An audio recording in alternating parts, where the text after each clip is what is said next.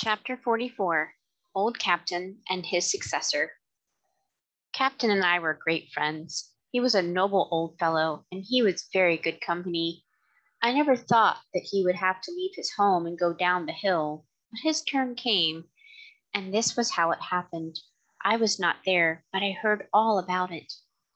He and Jerry had taken a party to the great railway station over London Bridge and were coming back, somewhere between the bridge and the monument, when Jerry saw a brewer's empty dray coming along, drawn by two powerful horses.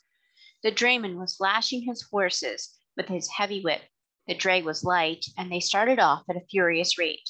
The man had no control over them, and the street was full of traffic.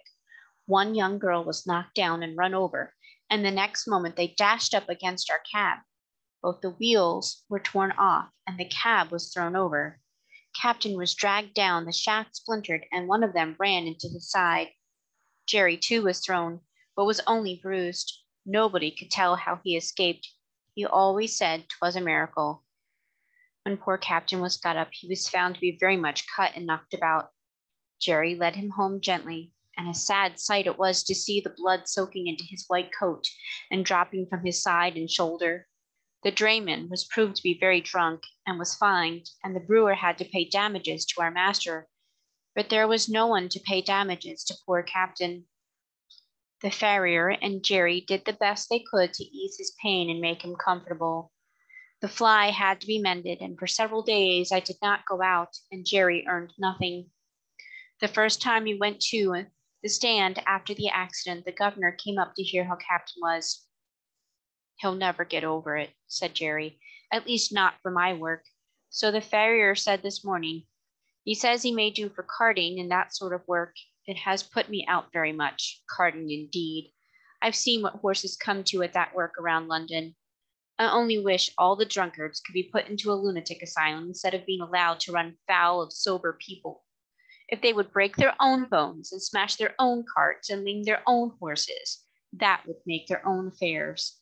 And we might let them alone, but it seems to me that the innocent always suffer, and then they talk about compensation.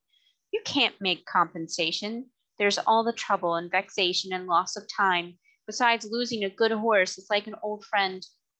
It's nonsense talking of compensation.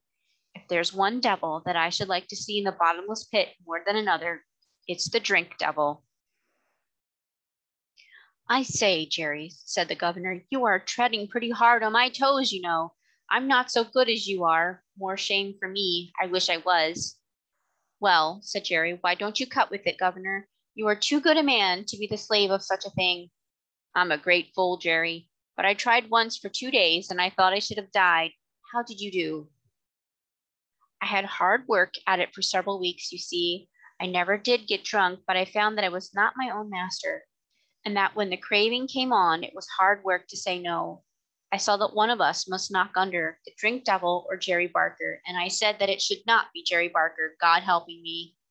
But it was a struggle, and I wanted all the help I could get, for till I tried to break the habit, I did not know how strong it was. But then Polly took such pains that I should have good food, and when the craving came on, I used to get up a cup of coffee or some peppermint or read a bit in my book, and that was a help to me. Sometimes I had to say over and over to myself, 'Give up the drink or lose your soul. Give up the drink or break Polly's heart.' But thanks be to God and my dear wife, my chains were broken, and now for 10 years I have not tasted a drop and never wish for it."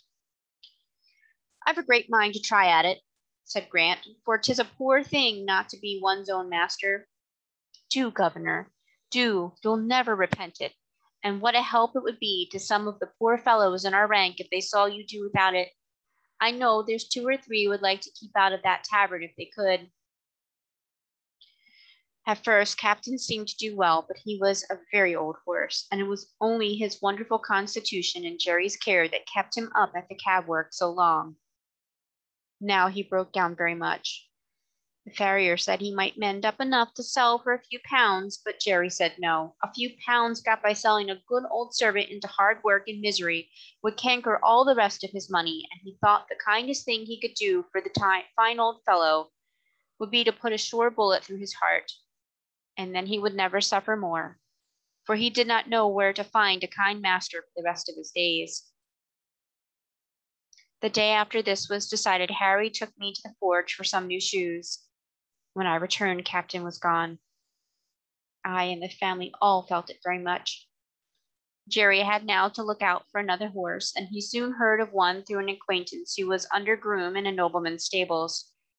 He was a valuable young horse, but he had run away, smashed into another carriage, flung his lordship out, and so cut and blemished himself that he was no longer fit for a gentleman's stables, and the coachman had orders to look round and sell him as well as he could. I can do with high spirits, said Jerry, if a horse is not vicious or hard-mouthed. There's not a bit of vice in him, said the man. His mouth is very tender, and I think myself that was the cause of the accident. You see, he had just been clipped, and the weather was bad, and he had not had exercise enough, and when he did go out, he was all as full of spring as a balloon. Our governor, the coachman, I mean, had him harnessed in as tight and strong as he could, with the martingale and with the bearing rein, very sharp curb, and the reins put in at the bottom bar. It is my belief that it made the horse mad, being tender in the mouth and so full of spirit. Likely enough. I'll come and see him, said Jerry. The next day, Hotspur, that was his name, came home. He was a fine brown horse, without a white hair in him, as tall as Captain, with a very handsome head, and only 5 years old. I gave him a friendly greeting by way of good fellowship, but did not ask him any questions. The first night he was very restless. Instead of lying down, he kept jerking his halter rope up and down through the ring, and knocking the block about against the major, till I could not sleep. However, the next day, after 5 or 6 hours in the cab, he came in quiet and sensible. Jerry patted and talked to him a good deal, and very soon they understood each other, and Jerry said that with an easy bit and plenty of work, he would be as gentle as a lamb, and that it was an ill wind that blew. Nobody good, for if his lordship had lost 100-guinea favorite, the cabman had gained a good horse with all his strength in him. Hotspur thought it a great come-down to be a cab horse, and was disgusted at standing in the rank. But he confessed to me at the end of the week that as an easy mouth and a free head made up for a great deal, and after all, the work was not so degrading as having one's head and tail fastened to each other at the saddle. In fact, he settled in well, and Jerry liked him very much.